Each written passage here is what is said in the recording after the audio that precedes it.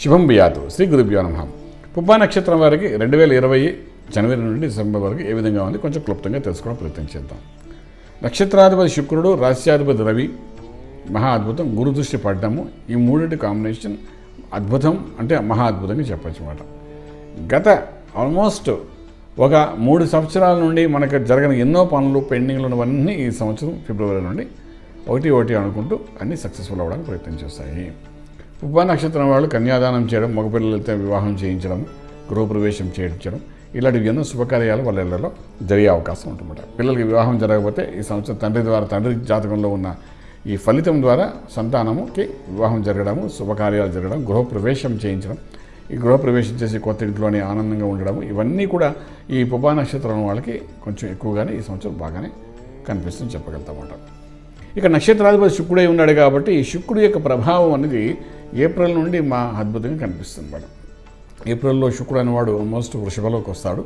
ఆ మే, April, June ఆ 3 నెలల్లోని శుభకార్యాలు చేయడానికి అవకాశం ఉంటుంది కాబట్టి కొంచెం ప్లాన్ చేసుకోండి. పిల్లలకు వివాహ విషయంలో అనుకున్నది మే, జూన్, జూలై అంటే ఏప్రిల్, మే, జూన్, జూలై ఆ టైంలో మీకు ఒక శుభకార్యం చేయడానికి అవకాశం కలుగుతుంది కాబట్టి దానికి మొదటి నుండి ప్రిపేర్ అయిపోతే బాగుంటుంది చెప్పగలుగుతామన్నమాట. తర్వాత ఈ పుబ్బా నక్షత్రం వారికి నక్షత్రాధిపతి శుక్రుడై ఉండి రవి ఇంట్లో ఉన్నారు కాబట్టి కొంచెం మొదటి నుండి కూడా కోరికలు ఎక్కువ ఉంటాయి కాబట్టి ఆ కోరికలు అనేది తీర్చడానికి చేసే ప్రయత్నంలో మార్గంగా ఈ సంవత్సరం చాలా అద్భుతంగా ఉందని చెప్పచ్చు. గురువు యొక్క అనుగ్రహం ఉంటే ఏదైనా సాధించగలం అంటాం. సో అటువంటి గురువు యొక్క అనుగ్రహం సంవత్సరం మొత్తం ఉంటుంది కాబట్టి ఏ కోరిక ఉన్నా ఆ కోరిక ఈ సంవత్సరం తీర్చుకోవడానికి ప్రయత్నించండి. మీకు సక్సెస్ఫుల్ అంటే మేజర్ డిసిషన్స్ అన్నమాట. అంటే ఏదో చిన్న చిన్న వస్తువులు కొనుక్కోవడం కోసం మనం ఆలోచించట్లేదు.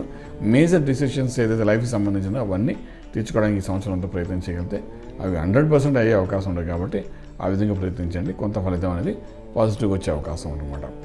ఇకపోతే మనకి ఇక్కడ చూస్తున్నప్పుడు ఈ సింహరాశిలో ఉన్న ఈ పుబ్బా నక్షత్రానికి ఒక విశేషమైన స్థితి ఒకటి కనబడుతుంది. ఏంటంటే రాక గురు దృష్టి పడింది కాబట్టి గురువుకి శుక్రుడికి మనకు పడదు కానీ ఇద్దరు సమూజ్యులైనప్పటికీ కూడా ఈ పంచమ స్థానంలో ఉన్న గురువు అక్కడ నుండి ఈ యొక్క పుబ్బా నక్షత్రం యొక్క భాగ్యస్థానాన్ని కూడా చూస్తాడు కాబట్టి ఒక విధంగా చెప్పాలంటే సంతానానికి విధంగా కొంత భాగ్యము తర్వాత లక్ ఫేవర్ కూడా జరిగే అవకాశం బాగా కనిపిస్తుంది. అంటే వీళ్ళకి లక్తో కూడిన యోగాలు కొన్ని కనబడతామన్నమాట. లక్ అంటే ఏం లేదు, వాళ్ళు ఒక ప్రయత్నంగా ఒక చోటకి వెళ్తుంటే ఇంకొక ప్రయత్నం ఇంకోటి ఏదో జరగడము ఇటువంటి సంఘటనలు ఎక్కువగా ఈ సంవత్సరం జరగడం వల్ల కొంత లాభంలో ఉంటాయి కదా, తప్ప నష్టం జరిగే అవకాశం ఆర్థికంగా వనరులు కానీ నష్టపోయే అవకాశం అయితే పుబ్బా నక్షత్రానికి ఏమాత్రం కనిపిస్తే చెప్పగలుగుతాము. ఏదైనప్పటికీ వీడు చేసుకోవాల్సిందంటే అమ్మవారి యొక్క మంత్ర సాధన, చండీ అమ్మవారి యొక్క మంత్రాన్ని నిత్యం సాధన చేసుకుంటూ ముందుకెళ్ళడానికి ప్రయత్నించగలిగితే డెఫినెట్గా రాజమార్గంలో రాజ్యం పొందగలుగుతారు. శుభం బియాతు.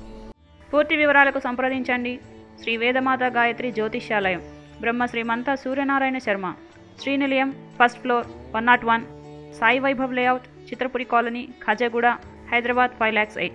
సంప్రదించవలసిన ఫోన్ నెంబర్స్ 8885559147, 8855559148, 984999644.